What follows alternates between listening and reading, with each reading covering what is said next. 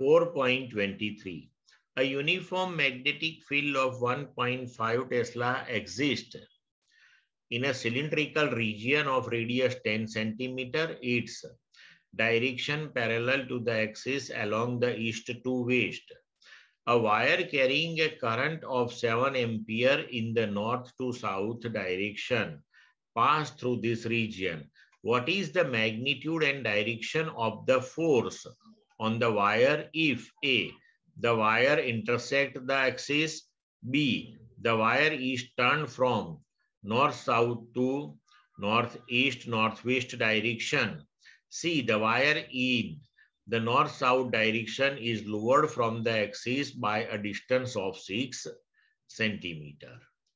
Now see, magnetic field that is 1.5 Tesla.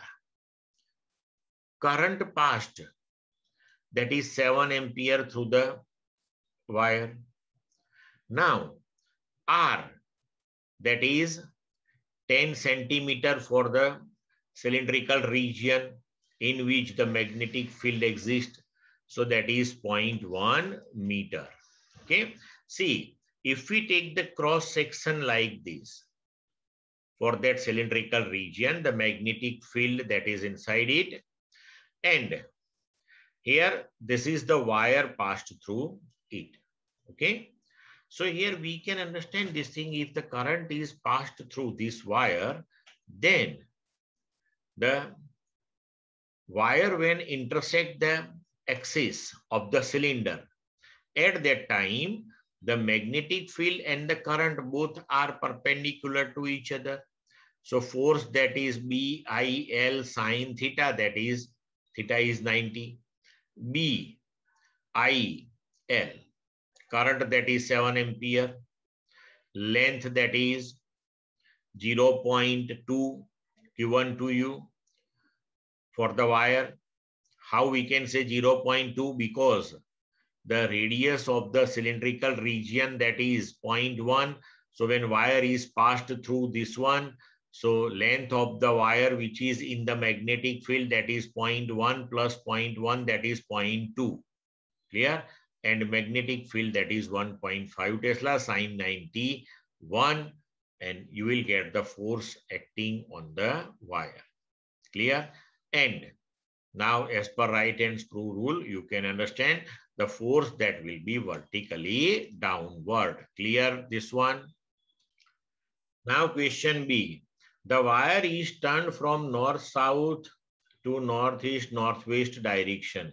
So if this wire is turned like this, so then also the length of the wire, which one is in the magnetic field, that is same one 2R, and the magnetic field and the current element IL both will be perpendicular to each other. So here the wire is turned from north-south to northeast-north-southwest direction. The force that will remain same one. Now third question. See, the wire in the north-south direction is lowered from the axis by the distance of 6 centimeter. See, wire is lowered by 6 centimeter.